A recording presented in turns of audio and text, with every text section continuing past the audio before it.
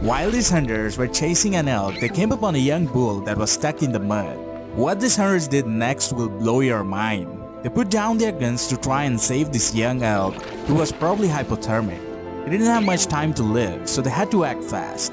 They tried to push this elk using a tree branch, but this young elk is too heavy and wouldn't budge.